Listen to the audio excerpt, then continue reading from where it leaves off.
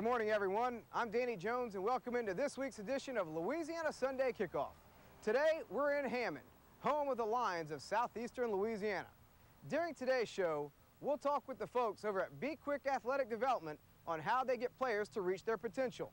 We'll also go one-on-one with Tulane head football coach Bob Toledo, and our PelicanPreps.com player profile takes us to Slidell High. But first, we had a visit with former LSU Tiger and 16-year veteran of the NFL, Brian Kinchen, on how he helps players during his fundamental football camp. Well, the camp has originated from an idea that I'd always wanted to have a camp. I had never really, I guess, been fully motivated to do it. I've always wanted to coach. I've always enjoyed coaching, and my youngest child, who's 10, went to camp last year. And he experienced some of the camps here locally, and I just really wasn't very impressed with the one-on-one time, the actual coaching that goes on. And it sparked me an interest that I had long had to have a football camp, to go out and create something that's different, something that's unique, where they're actually going to get taught. And because of the people that I knew, you look at Tommy Hodson, who was a 4-time All-SEC quarterback at LSU, my brother Todd, who was a 2-time All-SEC wide receiver, Eddie Fuller, who caught that great catch in the earthquake game, Kyle Williams, who's a current Buffalo Bill and All-American at LSU, Eugene Daniel, probably one of the best cornerbacks ever to play at LSU, especially maybe even in the NFL, really, 14-year guy, Eric Hill, who is another All-American at LSU, Warren Capone, who won a world championship with the Dallas Cowboys.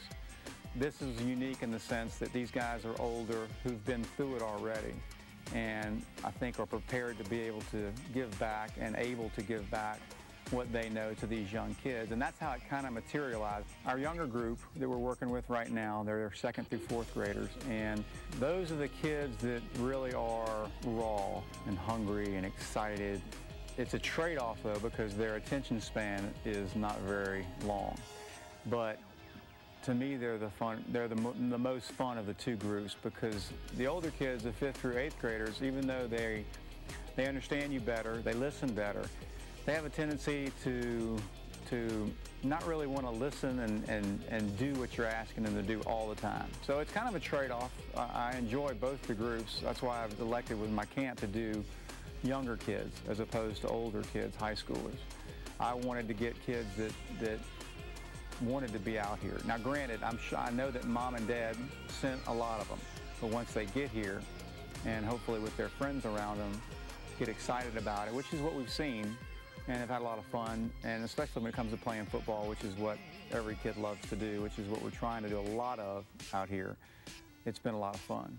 We decided to institute or kind of install an 8-station defensive circuit and an 8-station offensive circuit, which basically you're taking 8 different skills that you might do, say defensively, where a cornerback has to read and react to the run and come up and run support, and just kind of making 8 different stations to where these kids are not just learning how to play DB, they're not just learning how to play linebacker, they're not just learning how to play defensive lineman, they're learning all the positions.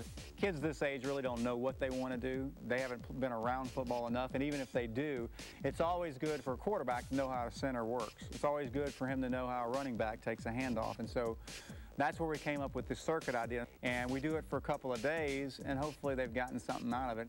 My main theme for this camp is teamwork. I want them to understand that principle, because I believe that's the way I coach. I try to teach them that unique idea, because I believe it's the essential element of football. It's the essential element of life, of learning how to work in the context of team and concern more about the team's well-being than yourself. And that's something that we've tried to do by putting them on teams when they get here. We have 8 different teams for each group of campers that come in. They have a coach that's with them all the time and trying to learn how that works, about getting to know their teammates and investing in their lives and caring about them and wanting to do well, not just because they want to become better, but because it's going to make the team better, and they don't want to let down their teammate. They don't want to let down their coach.